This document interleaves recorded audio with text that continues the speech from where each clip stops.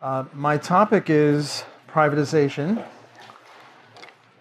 If you get an email from me, you'll notice that at the bottom it says, if it moves, privatize it. If it doesn't move, privatize it. And since everything either moves or doesn't move, privatize everything. That's my motto. And what I'm going to do is make the case, very briefly, for privatization of anything. And then I'm going to apply it to privatization of roads and streets and highways, which I have a book on, which I make the case for that.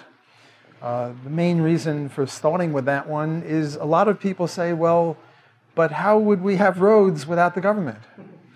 And the second one, I have a book out now, but it costs like $150, so I don't recommend anyone buying it. It's on why we should privatize the oceans and the rivers and the lakes. And the third book in this series that I'm now in the midst of finishing is why we should privatize the space race and why we should privatize the moon and Mars and stuff like that. Okay, so why privatize anything? Well, there are two reasons. One is ethics and the other is economics. The economics is that we're much more efficient because there are only two ways to allocate resources. One is private property, and each person decides what to do with his private property. And the other way is through the government.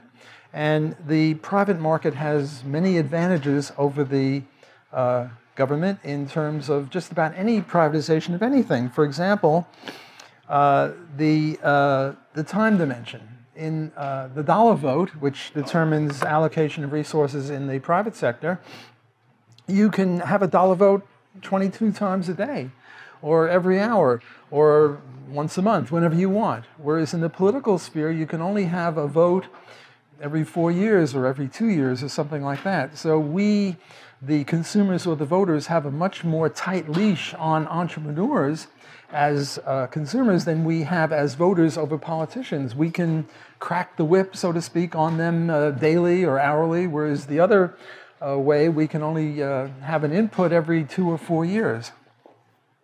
Another one is focus.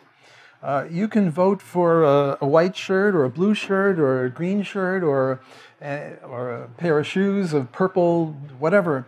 Whereas in politics, it's a package deal. You have to take the whole package. I mean, suppose you like Hillary's, God forbid, policies 1, 3, 5, 7, and 9, and you like Donald's 2, 4, 6, 8, and 10.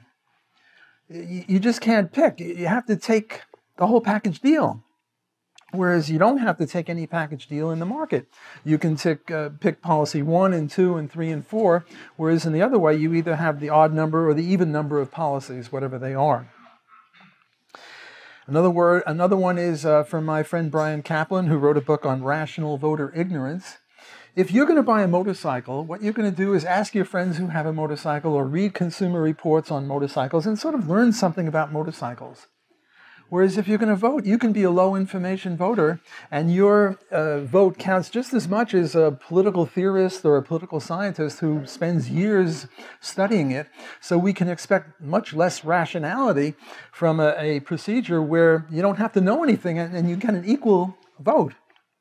Whereas in the dollar vote, you get more dollar votes, assuming a free enterprise system, not crony capitalism. You get more dollar votes the more you've contributed to society. Bill Gates gets many dollar votes. I get a moderate amount, and the guy who's pushing burgers at McDonald's gets fewer dollar votes because of the contribution to society in some rough estimate.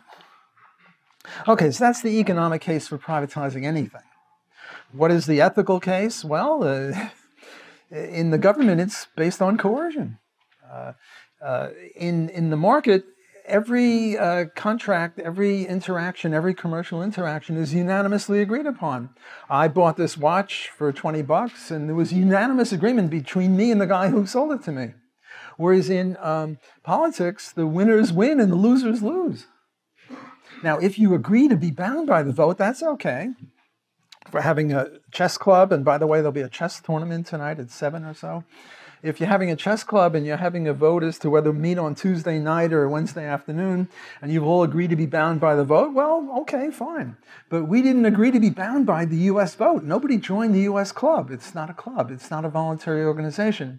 So on ethical grounds, it's highly problematic. Okay, why pick the hard cases? Why not pick privatizing the post office or privatizing parks or privatizing garbage collection, which are all very good and important things, and there's a whole literature on why we should privatize the post office, why we should privatize parks, and why we should privatize garbage collection, and pretty much everything under the sun. But my own personality is sort of to take on the harder cases, even though I've contributed to those easier cases as well, because my thought is that if we can make the case for the hard cases, then it's easier for the easy cases. Whereas if all we do is confine ourselves to privatizing the post office, people will say, well, what about the roads? How are you going to have private roads? Okay, so let me start off with private roads. Why did I get into this? Why am I so intent that we should privatize roads and highways and streets? And the main reason is a lot of people die on the highways. A lot of people die. It used to be something like 40,000 a year. It's now down to maybe 35,000. It keeps varying somewhere between 32 and 42,000 a year. To put that in context, only 3,000 people died in 9/11. In Katrina, only 1,900 people died. Now, every life is precious, and the 1,900 people in New Orleans and the 3,000 people in New York City, it was a disgrace and a horror. But this is 35,000 people a year, every year.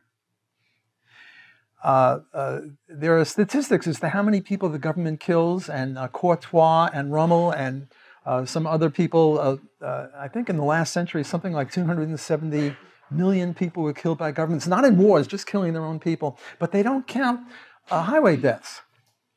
If they counted highway deaths, there'd be even more people killed. Now, the obvious answer or the obvious objection to what I just said is, well, look, it's not the government's fault. You know, you anarchists, you're crazy, you blame everything on government, and I do. Any problem is the government's fault. I mean, cancer. Cancer is the government's fault because they take half the GDP and waste it. And with the half the GDP they take, they make sure that the rest of us can't be as productive as we otherwise would have been. And had they not done that, we might have been 4 or 5 times richer. Maybe we would have cured cancer. I don't say we would have, but maybe we would have. So it sort of comforts me to know that anytime anything bad happens, it's the government's fault.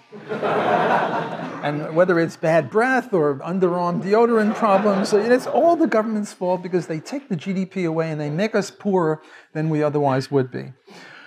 Okay, now the obvious objection to what I just said is, well, it's not really the government's fault. It's the fault of speeding, or vehicle malfunction, or a drunken driving, or a driver inattention, or anything like that. And my response to this objection is, these are just proximate causes. The ultimate cause is the government. For example, suppose we find out we're MBA people and we're brought in to find out why the restaurant failed. And we start listing why the restaurant failed. And the reason the restaurant failed, we say, is because of the cook couldn't cook his way out of a, I don't know, plastic bag or whatever. Couldn't cook too well. The waitresses were surly. They didn't clean the place. Location, they located on a cul-de-sac. And we start listing all these reasons. These are just proximate causes of why the restaurant failed. The ultimate cause is the manager didn't hire a better chef. The manager didn't locate the place in a better area. The manager didn't get a guy and give him a broom or something. Let me give you another example. I now take a gun and I shoot it right through that wall and I kill the next guy that walks in front of the Mises Institute. And you all grab me and say, you're a murderer, you're a dirty, rotten murderer. I say, tut, tut, not so fast. It was the bullet that did it. I'm innocent. I'm just, I just went like this. Well, we would see through me, if I made that claim, we would see that the ultimate cause of the murder was me and the bullet was just the proximate cause. So I say that the ultimate cause of the road fatalities is not speeding and driving fast and drunken driving and this and that and the other. It's rather the failure of the government to stop this. Now we know that competition brings about a better product. It brings about a better product in wristwatches and shirts and pens and in anything you can imagine.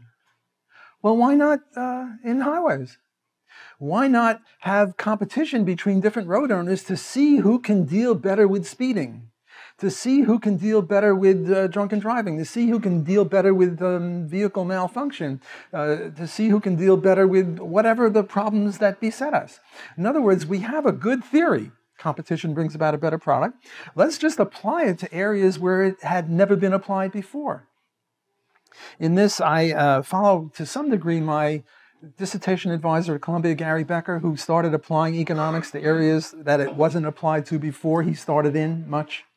He would apply it to economics of discrimination, economics of crime, economics of this, that, and the other that hadn't been applied to. So I owe something to him also, although Murray Rothbard obviously is my main mentor in just about everything. Okay, one motivation for me for writing about this is the number of deaths. And I think that we would reduce deaths by a great amount. What I did is I extrapolated from other areas where public and private run side by side, say garbage collection. And what they found out that in garbage collection, the private is about 4 or 5 times more productive per ton of garbage collected. It costs 1/5 or 1/4 or something like that.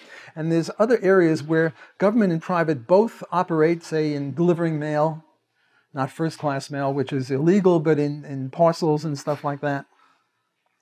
And they find that there's a ratio of 2 to 3 to 4 to 5 times more. So what I did is I extrapolated and I said, look, if 40,000 people died on public roads, maybe 10,000 would die on private roads. 1/5 or 1/4, something like that. And I was criticized by Larry White on this, and he said, well, you know, if that's true, if what I say is true, then government is only responsible, say, for 30,000 deaths out of 40, because if the private would kill 10,000 anyway, the government, you can't attribute more than 30,000 to the government.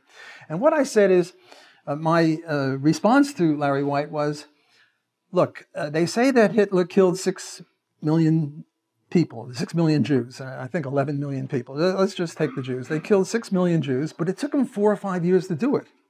During that 4 or 5 years, let's say 100,000 people would have died of natural causes. So is Hitler guilty of only killing 5.9 million? No.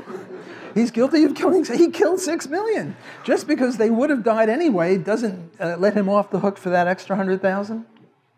So similarly, what I'm saying is that if 40,000 people are killed by government and 10,000 would have died even under private conditions, because private is not perfect. You're not going to get down to 0 deaths if you're going at 70 miles an hour. You know, people make mistakes. There's a limit to what competition can bring us. We're not getting into perfection here. So I'm saying that they're really guilty for the whole what is it? The full, what was that thing? The thing where they had that movie where they stripped down I forget. I'm being incoherent, but I'll try to recoup here. Okay, so why is it that the full Monty? That's what the full Monty. They're responsible for the full Monty. That was the word I was looking for. I sometimes think I'm going senile, but then I remember when I was in 20s and my 30s, I also had these mental glitches, so I think I'm okay. Okay, so suppose I ran a road. How would I try to save people's lives? And maybe you could think if you had a private road, how would you save people's lives? And we would compete with each other to see. I mean, if somebody got caught drunken driving, I would be very draconian about it. Not only take away his car, his whole car, the hell with this $200 fine, but just take his car away and maybe chop off his nose or something.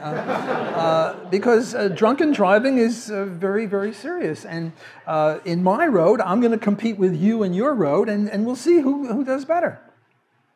Another one is, here are 3 roads, or rather 3, what do you call it, lanes in a road, A, B, and C. And the minimum is 40 on the highways, and the maximum is 70. And maybe it's not speed that does it. Maybe it's the variance in speed. So maybe what we should do, instead of having a minimum of 40 and a maximum of 70, and you know when there's a maximum of 70, everybody's doing 75, or except if you're a little old lady or somebody. Hate to be a sexist and an ageist, but what the heck. If you're a little old lady, you're probably doing 55.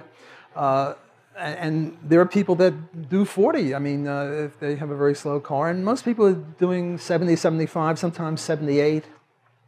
So maybe it's the variance in speed, not the average speed. Maybe what we should do instead is have everyone has to do 50 here, 65 there, and 80 there. Maybe that would save lives. Do I know? No, I don't know. All I know is that the rules of the road come from Washington, D.C. in one fell swoop, and everybody's got to do the same thing. Maybe this would save lives, and I would try it. And if it didn't save lives, well, then maybe I would try 55, 70, and 85, or maybe 75, 65, and 55.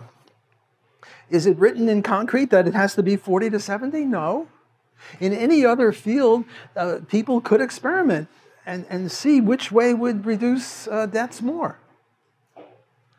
So that's one way to do it. Another way to do it is, here is a two-lane highway, and what you see is two trucks, and you're in a car over here, and what you're going to do, if you're like me, is you're going to try to get ahead of them. Because what's going to happen is that this truck is going to pull out here, and is going to take about 15 miles to pass them. And meanwhile, you're going to zip along to try to, get out from this roadblock, the moving roadblock.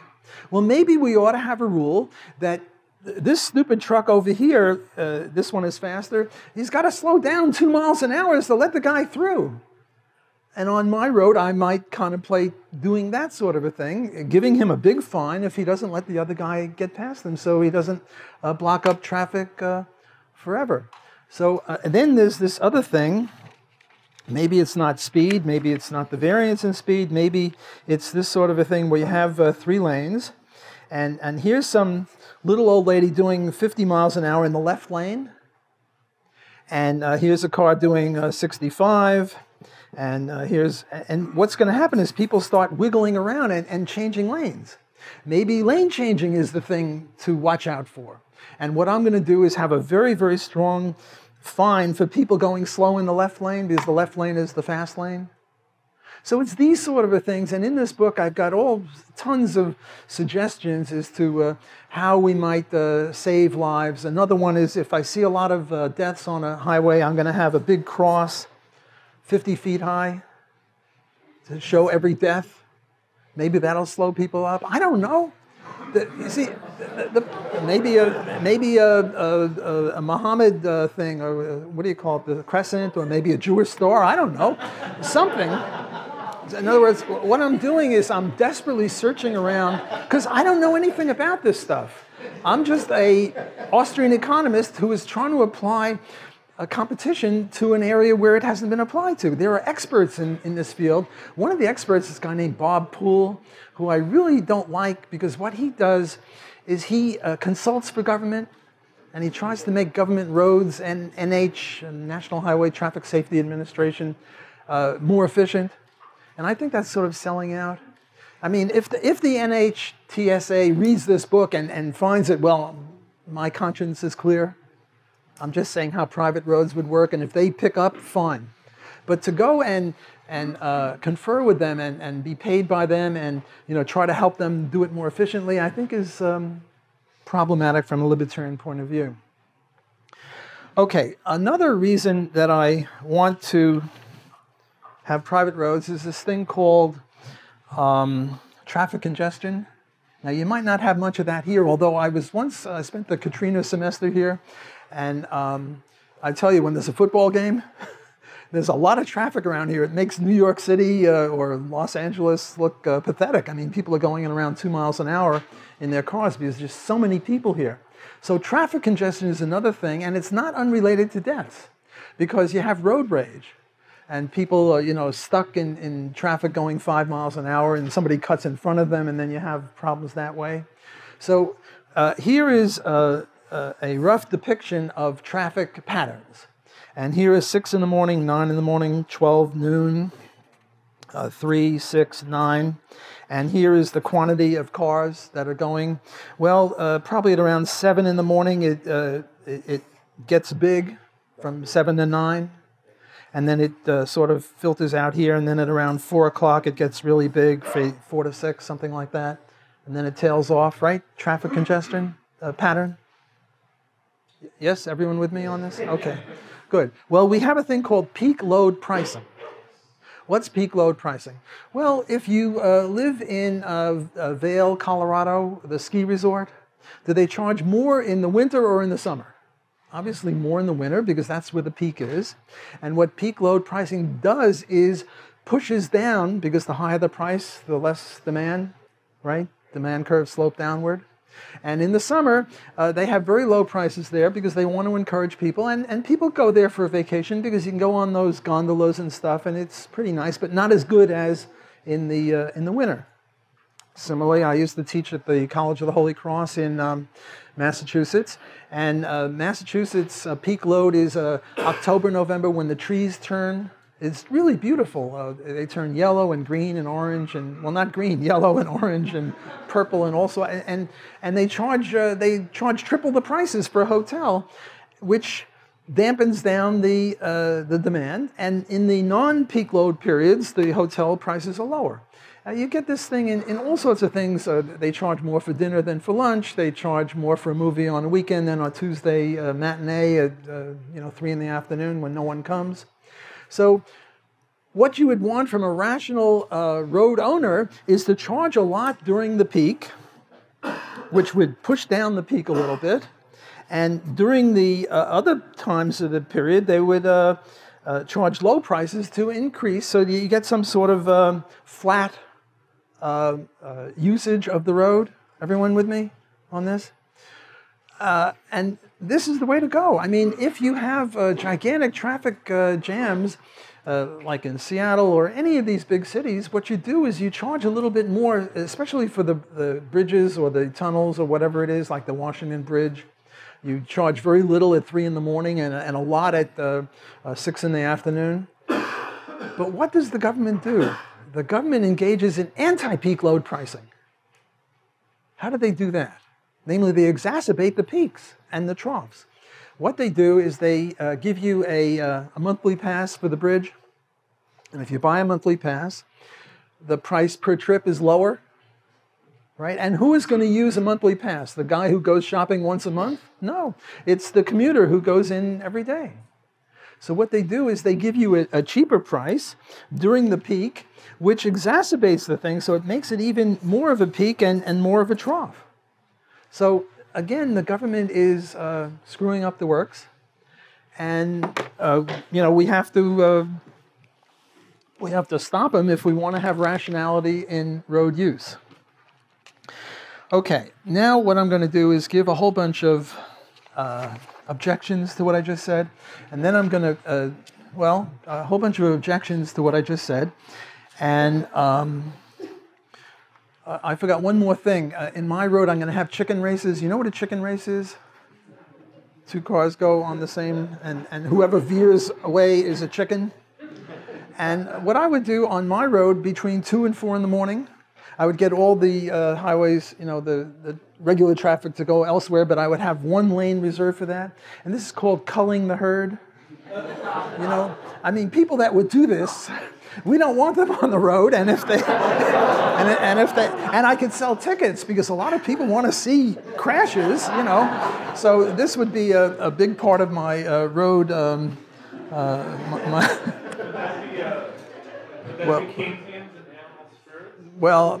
Not Keynesians. It's a little different. Okay, so one objection is you would have to, if you had a private road, you'd have to stop every 3 feet and put a penny in to pay a toll. That's an objection. And when I started writing this stuff, this was in the 60s, the universal product codes were first coming out. There's a universal product code at the bottom of the book. And what I was doing, they were doing it in groceries and in pharmacies. So I was reading all sorts of grocery journals and pharmacy journals to find out how this new technique would work. Because my idea was you stick something like that at the bottom of your car, and as you go over a thing, you get a bill at the end of the month, and that's how you collect money. You don't have to...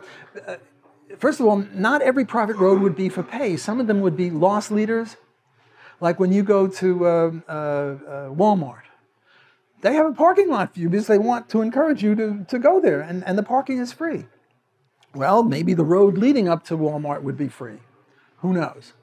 But if they want to charge you for it, it doesn't mean that you have to put a nickel in the box every time you pass some guy's house. That would be crazy. Okay, another one is, how would we move from the present situation to the future situation? So here we have a road, let's say it's Magnolia Street, right out there, and here is the Mises Institute, and they have a certain amount of frontage, and here is, I don't know, McDonald's down the street, and here is Auburn University. And some people say, well, the way to privatize is that Auburn would get this amount, and McDonald's would get that amount of the road, and the Mises Institute would get that amount of the road. And this is a crazy way to do it. Because, you know, anyone could set up a roadblock. You know, let's say the McDonald's said, no one can get past my road. My spot on the road. Well, this is a very ludicrous way of transitioning from the present public ownership to private ownership. A much better way would be to say, okay, well, how many people are on this road? I don't know, say 300 people are on the road. Everybody gets roughly 1/300th, and now we have a corporation. The road here, corporation, and the majority stockholders, and you can buy and sell stock, and that would be the way that the road would function. So you wouldn't have that problem of stopgaps. Okay, another objection is, how could you have private roads without eminent domain? Eminent domain means, you know, we're going to commandeer your land whether you like it or not, and we'll pay you what we think is a fair price. And if you don't like it, you know, tough. Okay, so here's the situation. We're in Atlanta, and we want to make a road to San Francisco. And ideally, we'd like to make it as the crow flies, straight, or maybe a great circle if you want to be fancy about it. Now, how many people own land between Atlanta and San Francisco? I don't know, 100,000, a million? A lot of people own land between the two. Yes? Okay. So one way to do it is to buy options. What you do is you go along and you buy this land and you buy that land, but you don't buy the land. What you do is you buy an option to buy the land. So you go to some farmer and you say, Mr. Farmer, I'd like to buy your 10 acres here in a long strip here because I'm going to make a road, say, 6 lanes of 10 feet each, which is 60 feet, and a 40-foot barrier between the two for grass or whatever. So I need 100 feet, and I need a mile long, but I'm not sure I want to buy it. How much would you sell it to me for? And he says, oh, 10,000 an acre. I say, I'll tell you what. I want to buy an option to buy at the agreed upon price of 10,000 an acre, and I'll pay you $1,000 or $500 just to exercise that option at my discretion within 5 years or whatever the period is. And then you go along this road, and you find over here my favorite cartoon character, Cartman. And you know Cartman's shtick? Screw you guys, screw you guys, screw you guys. That's what he says. And you come to Cartman, he says, you know, well, I'm not selling. Tough. Well, you don't have to build the road as the crow flies. You could build the road like this, like that, like this, like this, like that, where maybe the distance here is 15 miles. And one way you could do is to just go along A, B, C, D, E, F, G, and try to buy options on them all. And as soon as you run into Cartman, you say, well, I'm not going on that route, and the options are relatively cheap compared to what the total price would be. So Another way is you announce you're building a road, and here are the 7 A, B, C, D, E, F, G paths that you're going to take, and get the people along there to coalesce. And whichever one gets there first, you'll double the price of the land, or something like that. In other words, let them do the work. But suppose that Cartman owns land like that, 15 miles north and south. Now what are you going to do? I mean, Cartman is prohibiting us from building a road. The only way is eminent domain, or expropriation, as they call it in Canada and other countries. Well, my son and I, Matthew, when he was about, 15 or 17, we discussed nothing but this for about 2 years. And finally we came up with a solution, and I published it as one of the chapters in this book. And came the question, well, he didn't write one word, but the ideas were a mutual occurrence from our discussions. And my policy in co-authorship is to bend over backwards to give other people more credit if there's any question. So I made him co-author, and he objected. He said, no one would believe that I helped. Look, I'm just a kid. And I said, but is it true? He said, of course it's true. I said, well, I don't care what people believe. We'll go with the truth. So he and I co-authored an article on this, and then Gordon Tullock excoriated us in an article, and then I wrote a comment back. So I have a little debate going on in this book with Gordon Tullock, who is a very eminent public choice theoretician who loves the government, even though he's supposedly free enterprise.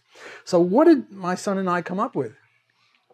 Well, in order to explain that, we have to get into football. What's going on in football? Here is football, and here are the end zones, and we have our ball right here, and we want to move in this direction. Where is it easier to move, when we're here or when we're here? Obviously, when we're in point A, not point B, because we have more field to throw the ball or to run the ball, whereas they have a goal line stand, and the offensive team is lucky to get 3 yards in 4 tries. Everyone into that? Okay, so with that in the background, let's get back to Cartman. And Cartman has 15 miles north and maybe 1 mile wide or something like that, a patch of land like that. And what my son and I decided upon is we'll build a bridge over him or a tunnel under him. And the problem with that is a thing called ad coelum. The ad coelum doctrine, says that if you own a square mile of the earth, you own down into the core of the earth and up into the heavens, right? That's the ad coelum doctrine. That if you own a square mile, you own, think of an ice cream cone, down into the center of the earth and up into the heavens. This would play havoc with airplane travel. Mm-hmm. And it would also prohibit slant drilling. Slant drilling is, here are 2 guys, X and Y, and X goes down and then under Y's land. And this is not allowed. But we are libertarians. We don't care about what the law says. What we care about is what the just law says. And what the just law says, based on people like John Locke and Murray Rothbard and Hans Hoppe, who have done magnificent work on this, is the ad coelum doctrine is wrong. Rather, we go for homesteading. Whoever homesteads it first gets to own it. Well, nobody homesteaded 300 miles down. Nobody homesteaded, well, I shouldn't say nobody homesteaded up here. The airplane companies homesteaded up there. So they get to go at 30,000 feet without having to drop a dime in every farmer's lot as they go by. So there's nothing wrong with homesteading, digging under Cartman or building a bridge over him, because the ad coelum doctrine is wrong. At least we reject it. But the counter-argument is, this gets a little complicated, Cartman now knows that we want to build a road and he wants to stop us. So what does he do? He starts digging sticks down and sticks up. So he homesteads first. But the problem is, getting back to the football field, Cartman is in trouble. Where's my football field? Here it is. Here's my football field. The problem is that Cartman has got a problem because he's got 15 miles to defend. All we need is 150 feet wide, 6 lanes, 60 feet, 40 in the middle, 100 feet. So he can build sticks 15 miles long up to 30 feet or down to 50 feet. All we have to do is go under his sticks, or over his sticks. So, and I think now it would cost some money, but the point is, there's, in monopoly theory, we Austrians don't count number of competitors because there is such a thing as potential competition. Here is my picture of California, and in California there was. Shut up. I won't brook any criticism. You can criticize my economics, but my artistry is, beyond criticism. Well, that didn't come out right. There was a railroad that was playing havoc with the farmers. They would say, well, we're going to charge this for peas, and then when the pea crop came in, they would triple the price. Why didn't somebody else build a railroad 10 miles to the east? Because there was crony capitalism, and in order to build a railroad, you had to get the permission of the California state legislature, which was in control of the railroad in the first place. But the point is that suppose we had free enterprise in California, which is like a logical contradiction, but work with me here. Suppose we had free enterprise in California, and there was this one Railroad J, not K, just Railroad J, and they were playing havoc with their customers and their suppliers and doing all sorts of nasty things. The last thing they want is another railroad. So even the potential of competition would slow them down and make them behave themselves. So it's very similar, getting back to Cartman. The last thing he wants is to get into a fight with us where he's got a defensive goal line of 15 miles long and our football is only 100 feet wide. So this is my answer to the objection that we need eminent domain. We don't need eminent domain. We can build roads without eminent domain. And I think that's an important point because libertarians are not really big fans of eminent domain. Okay, another one is privacy. If we have electronic charging, well, suppose you want to go visit your proctologist, or you're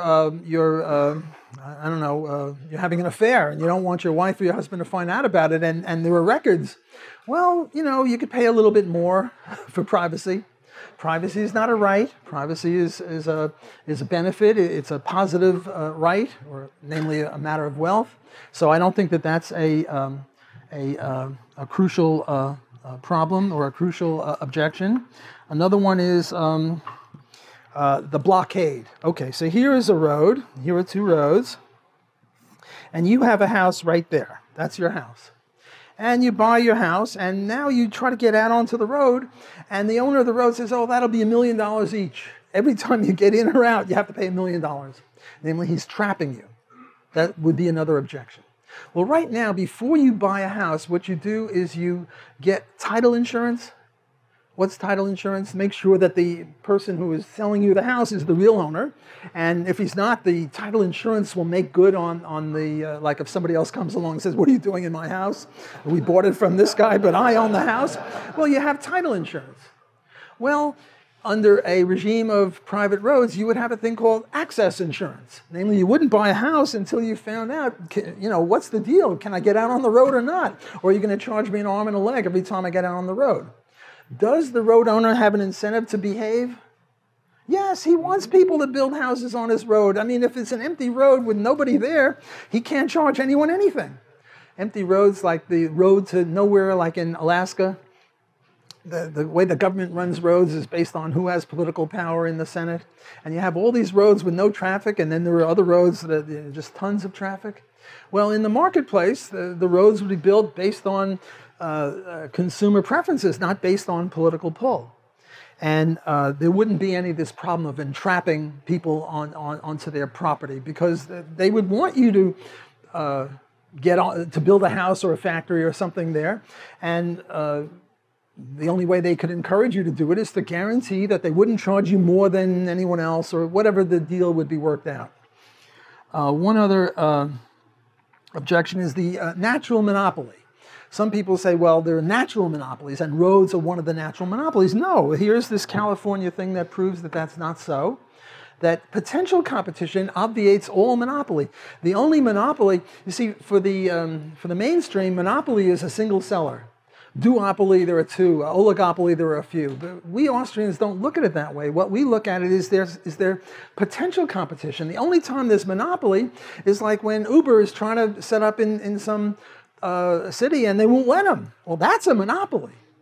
Or when the Duke gets the salt monopoly because he fought the good battle, and now anyone makes salt, you can't make salt unless you get his permission and you have to pay him for it. That's a monopoly.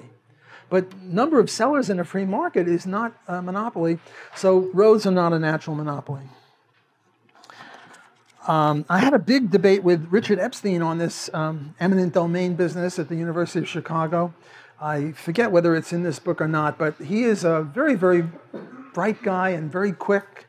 And even though I was right, I had a hard time with him, kept interrupting me. Very pushy ethnic persuasion, my ethnic persuasion. Forget about that. Okay. I've done enough on roads, and I wanted to do most on roads, but I do want to talk a little bit about oceans and rivers and lakes and things like that, because as I say, that book is now about $150, but the way this publisher does it, they want to sell it to libraries. They're depending upon an inelastic demand curve, but in a couple of weeks or a month or so, they're going to come out with a paperback, which will be something like 25 or 30 bucks, and then, you know, be more within reason. And I think the Mises Institute will carry it then, but I told them not to carry it now because nobody's going to buy it anyway. Okay, so what's going on with oceans? Why am I motivated to write a book that we should privatize oceans, rivers, and lakes? Well, one reason is Katrina. 1,900 people died, and it wasn't Katrina. Katrina didn't hit us. Katrina went 40 miles east of New Orleans into Mississippi, and we just got a little peripheral winds. You know, a few buildings were knocked down. But it wasn't really Katrina's fault. It was, you'll never guess, the government's fault. and in this case, it was the Army Corps of Engineers. The Army Corps of Engineers, their barricades to keep the water where it's supposed to be just fell apart. Now look, in an ordinary case where the Army Corps of Engineers was running the river and they screwed up this beautifully, what would happen? They'd go broke and we'd get somebody else. See, the market is not perfect, but the reason we have pretty good shirts and pretty good pens and pretty good eyeglasses and pretty good everything in the market is because when we have not such pretty good stuff, they lose money and they go broke, and the resources go to people who can do a better job. But you don't have that. In Venezuela, you don't have that for anything. In the Soviet Union, you didn't have much of that. That's why those countries were so bad. And again, I'm just trying to apply this insight, a very, very basic economic insight of private property and competition, and apply it to the river. Well, who should own the Mississippi River? Well, similarly, the way I said with the roads, we wouldn't want one guy to get all the roads. Where do I have that? Here it is. Remember I did that road business? Well, it's the same with the Mississippi River. You would make a Mississippi River Corporation. And you would have river ownership shares based on the frontage on the road, on the river, on the assumption that if you had frontage, you were probably using the road. I mean, if we had a God's eye view, perfection, we would know who owns the river, the people who used it.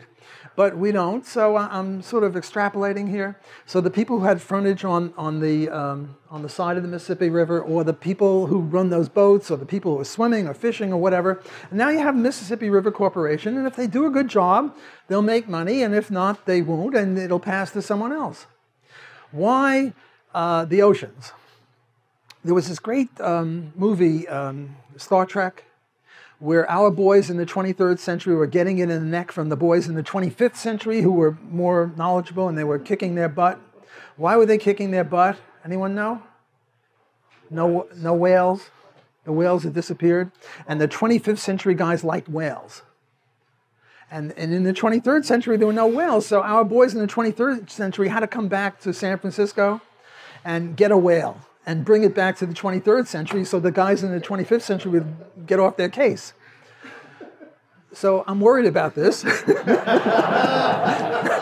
And we now have to ask, well, why are whales disappearing? And the reason whales are disappearing is the tragedy of the commons. What's the tragedy of the commons? When you own something in common, or when it's unowned, it gets dissipated.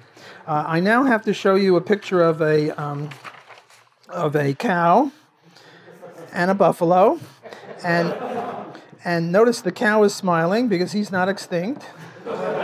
And the buffalo is unhappy because he is going extinct. Wait, I have to put horns on these guys. Okay. And so here's the buffalo, and here's the cow. And why is it that the buffalo is going extinct? Because you couldn't own them. And you would have the opportunity cost of shooting one would be virtually zero, because if you didn't shoot him, you wouldn't have him anyway. Whereas if you shoot your cow or slaughter your cow, you have a very high cost of shooting him or slaughtering him because you don't have him tomorrow, and you would have had him tomorrow because it's private property. Well, the whale is just a buffalo with a, I don't know, there's a fin and there's his face. And you better lighten up in your criticism of my artistry, because I don't like that. And also, the elephant is just a cow with a funny nose, and the rhino has got a different kind of funny nose. The reason these guys are going extinct is because of the tragedy of the commons. If you don't own it, or if it's owned in common, well then you dissipate it. And if it's owned privately, like the cow was, it never goes within 1,000,000 miles of extinction. For a while, the alligators or the crocodiles, they were disappearing, and then they were allowed to be owned, and now we have crocodile farms, and people use the skin and the meat and whatever. So the trick is privatization. Another reason for privatizing the ocean is what percentage of world GDP is on the land and what percentage of the world GDP is on the water. And probably it's 99 to 1. It's hard to get statistics on this, but my estimate is that 99% of world GDP comes from the land, and 1% comes from the ocean, and yet the ocean is 3/4 of the Earth's surface. It's very similar to what happened in the Soviet Union. There, it was 97% of the land was publicly owned, and it produced 75% of the crops, and the private holdings were 25%. No, 3%, and produced 25% of the crops. Namely, there's this wild disparity between private ownership and public ownership. In the collective farms, they let the machinery rust out in the field, whereas if you own the machinery, farm machinery, you would take care of it because it's your livelihood. So that's one reason for privatizing the oceans. And the rivers and the lakes and every aqueous body of water. I think the title of the book was something like Privatizing the Oceans, Rivers, Lakes, and I wanted to put mud puddles too, but somehow better heads prevailed, and I couldn't get mud puddles in the title. Mud puddles are very important because of what the government is doing now. They call it a water resource. If you find a mud puddle and they try to take over your mud puddles, I mean, they're just, the government is berserk. And now I realize that, privatizing roads and privatizing oceans and rivers and lakes are not on the agenda. I mean, Hillary and Donald are not going to debate the best way to do this, nor will Gary Johnson. I mean, it's not on the agenda, but it's important theoretically that we be clear that private property rights are the solution and government is not the solution. Okay, the third book in this series is Privatizing Space. Why am I hopped up about privatizing space? Because I am a humanist. I know it sounds like a sexist or a racist, but what the heck, I'm a humanist. Namely, I like human beings, and I like the idea of human beings surviving. And my thought is that the way things are going now, we're going to have a nuclear war, and it would be really nice if we had a colony on Mars and one on the moon, so that at least some human beings would survive the mishigas, craziness, that's Yiddish, that's going on with governments. And if we had a colony on the moon and the Mars, and we had privatization of the space race or the colonization, we would be much more likely to get it than if the government is doing. I mean, the government, in Austrian economics, there is such a thing as the structure of production, and based on time preference rates. And one of the points that I make in that chapter, I have a co-author here, Peter Nelson is my co-author in the space book and in the oceans book. One of the problems we had, we got a man on the moon or some taxpayer on the moon in the 1970s. It was premature. Maybe what we should have done is spent more time on rocketry or telescopes or whatever. See, just because you get a man on the moon, you want to get these things done in the right timing. Timing is important. they went prematurely to the moon. Maybe if we didn't do that, now we'd have a moon colony. Who knows? I think we would do better with private rather than public. So to summarize, if it moves, privatize it. If it doesn't move, privatize it. Since everything either moves or doesn't move, privatize everything. And think in terms of privatizing not the easy things like the post office or the sanitation, which is important, but think in terms of more radical privatization. Thanks for your attention.